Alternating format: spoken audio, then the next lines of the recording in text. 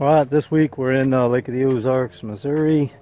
This is Rick with Custom Concrete Design. We're down Horseshoe Bend here.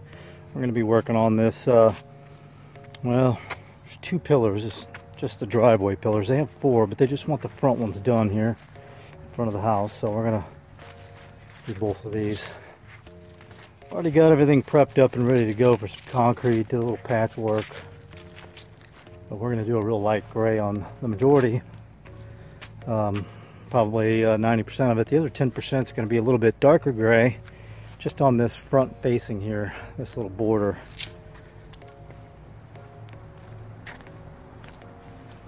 So we're ready for some concrete and we're going to go ahead and get this stuff on. Okay, we got the base coat on the two pillars here. So we are ready to go for another base coat tomorrow.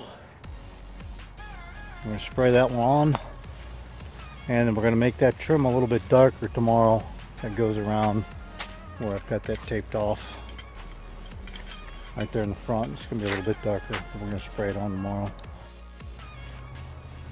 Okay, we just we put our third base coat on, well, our third coat of concrete I should say. That's the texture coat, which is a knockdown finish, and we just finished up our third coat on the trim. So the trim is a little bit darker than the rest of it. We put our final coat, texture coat on earlier today, and we just put that darker coat on there. Finished up about 30 minutes ago, so we're just letting it dry. Still wet. It will lighten up some.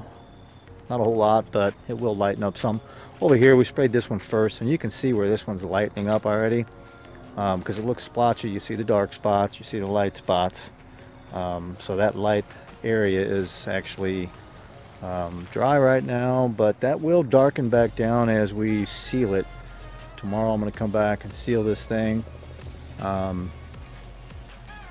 This will darken down a few shades too, but it's, you know, it's completely dry.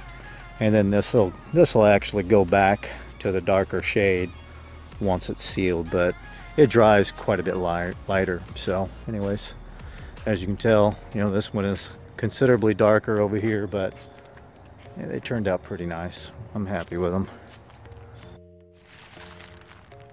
Okay, this job is done.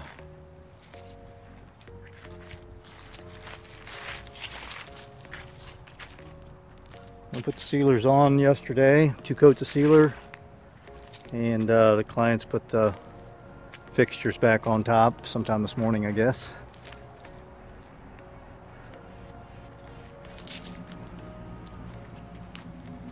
That's the big light that I was talking about, and the chrome band around the perimeter on that top slab. That's why we left that, you know, we didn't coat it, so we just wanted to seal it. Looks nice and clean now.